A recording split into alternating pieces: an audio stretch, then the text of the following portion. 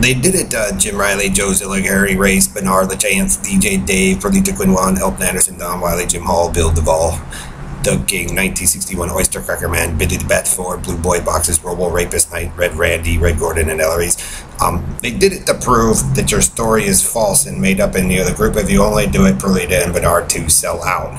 What this, Taco Joe Bridges professes to be the minister of sound and the stolen needle, or the David stolen effects machine, but it's nothing but a complete lie.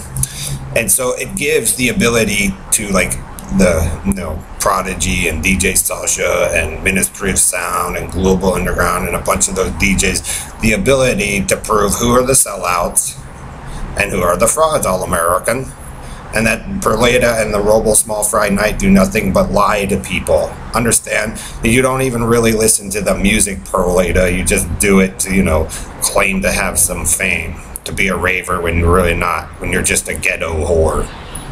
Understand, caring about the country and western, that you guys they do it to prove who are the frauds.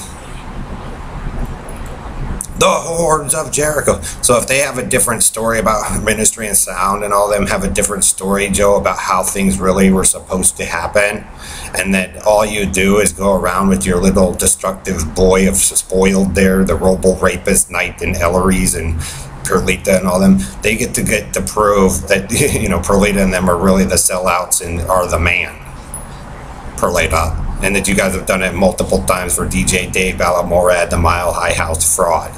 Harry, Joe, understand when you set up your special little thing? Understand.